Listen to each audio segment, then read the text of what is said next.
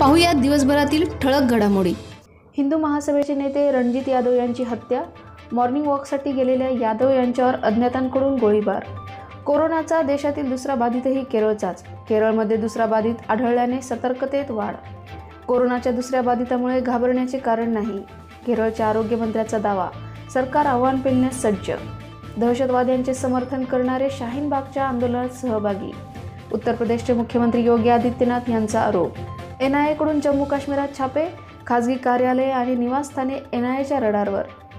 LIC कर्मचाऱ्यांचा 4 फेब्रुवारीला देशव्यापी संप। सरकारच्या LICतील हिस्सा विक्रीला कर्मचाऱ्यांचा विरोध। वुहानमधून भारतीयांचे दुसरे विमान दिल्लीत दाखल। 323 भारतीय आणि मालदीवच्या 7 नागरिकांना घेऊन एअर इंडियाचे विमान मायदेशी। शेतकऱ्यांच्या मोर्चात गर्दी वाढविण्यासाठी हिरोईन आणू। भाजप नेते बबनराव लोणीकर यांची जीभ घसरली। सुधारित नागरिकत्व कायदा राज्यात लागू होऊ देणार नाही, मुख्यमंत्री उद्धव ठाकरे यांची भूमिका। देशाचे विभाजन करत असलेले राजकारण थांबवा। शाहीनबाग प्रकरणावर अभिनेत्री सोनम कपूर यांची प्रतिक्रिया। सविस्तर बातम्यांसाठी आमची वेबसाईट www.दैनिकप्रभात.com ला भेट द्या।